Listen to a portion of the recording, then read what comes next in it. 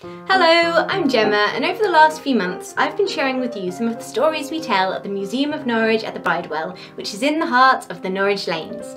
And here, life in Norwich is told through the eyes of the people who have grown up, lived and worked in the city.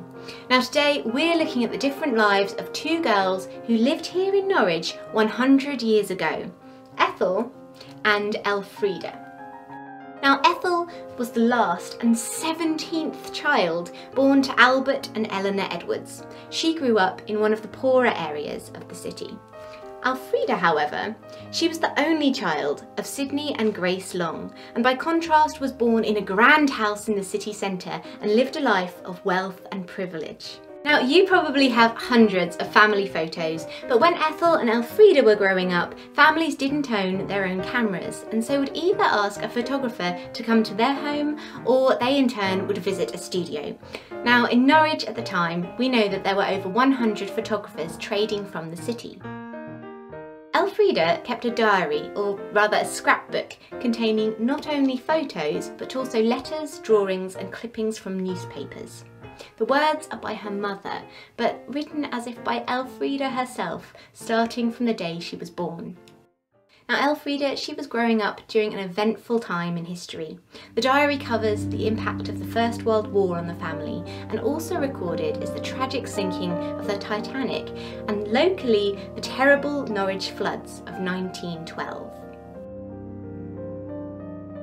Elfrida's father, Sydney Long, was a surgeon at the Norfolk and Norwich Hospital, where Elfrida became a frequent visitor, recording this account in March 1915. That afternoon, Daddy took me to see the wounded soldiers in the new building, Eastern Daily Press Ward, and in the tents at the hospital.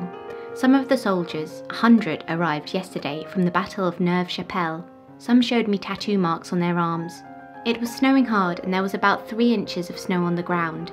After we had finished seeing the soldiers, we played snowball in the hospital gardens and again in Chapelfield Gardens on our way home.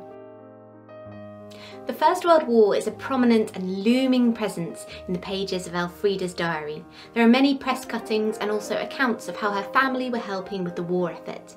Meanwhile, 2 days before Christmas in 1914, just 6 months into the First World War, Ethel was born near Barrack Street. She spent her childhood in the shadow of the huge Pockthorpe Brewery building.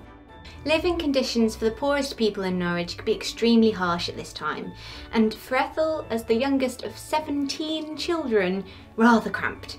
Ethel and her family, however, lived in little more comfort than most. They had a flushing toilet, for example, but it was still 4 or 5 children to a bedroom. With so many children and such little space in the house, just having a bath was a complicated operation. Here's Ethel in later life recalling what it was like. Mother used to put us girls in this bath. That used to be like a round metal thing and a handle, a wooden handle. She used to scoop it in, and sometimes she used to scoop it in a bowl and then tip it in the bath. And I think the girls, we all washed in the same water, but I was always treated well. I had to be bathed first. We used to be like little lobsters when we come out, you know, because of the sort of water. Mind you, I don't think that did us any harm, because we all looked rosy and clean, you know. As there wasn't much space inside, Ethel remembers how they would play outside in all weathers as much as they could. She played marbles with a whip and top and chalked on the pavement. She also recalls days spent out on Mousehold Heath, just around the corner from her.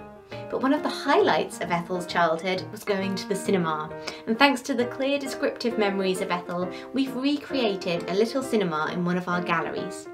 Ethel describes going to the cinema as rather chaotic. She says, before the picture started, the kids used to throw stuff at each other. In one city cinema, you could even pay for a ticket with a jam jar or a rabbit skin if you didn't have enough money. Ethel left school aged 14 and, like many girls her age, went straight to work in one of Norwich's boot and shoe factories. She lived to 99 years of age.